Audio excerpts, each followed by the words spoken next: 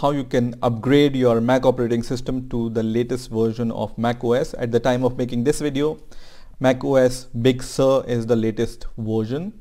So let's see how we can upgrade to macOS Big Sur.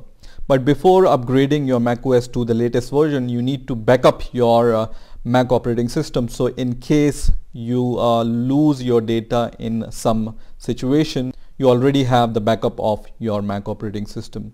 So what you need to do, you just need to click on your Apple icon and then click on System Preferences, and using this app which is called Time Machine, you can backup your data into a hard disk, which is the external hard disk. And using this app which is called Time Machine, you can backup your Mac operating system into an external hard disk. I have created a whole video about how you can backup your Mac operating system to an external hard disk using Time Machine. I will put the link in the description of this video so you can see how you can backup your data using Time Machine. So once you have the backup of your Mac operating system, we are going to update our Mac operating system.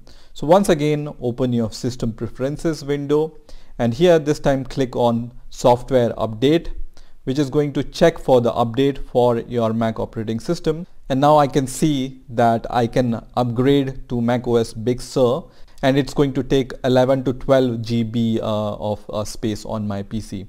So I'm going to just click on Upgrade Now button, which is going to start the download of this update. So I will wait for the download to complete. So now the Big Sur update is complete, and now you are going to see this kind of window which says macOS Big Sur.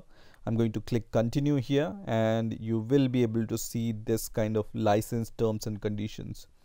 So if you want, you can read all these license terms and conditions, and if you agree with all those license terms and conditions, click on agree, and then click on agree button once again.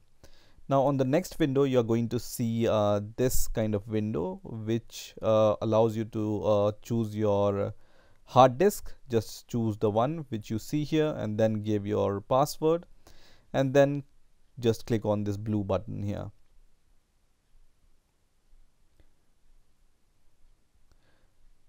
So once you click on this blue button, you will be able to see when your Mac operating system restart, it's going to restart with a new version of macOS Big Sur.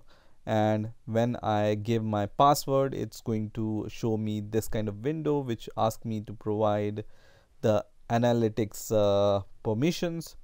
I don't want to send any permission, so I will just leave it as default and click on continue. Here also click on continue, and here also I'm going to choose not now and then click on continue. And once it's done, you are going to see the login window after macOS is updated, and you can see my macOS is now updated to the macOS Big Sur 11.1 version. So this is how you can upgrade your macOS to the latest version of macOS, which is Big Sur.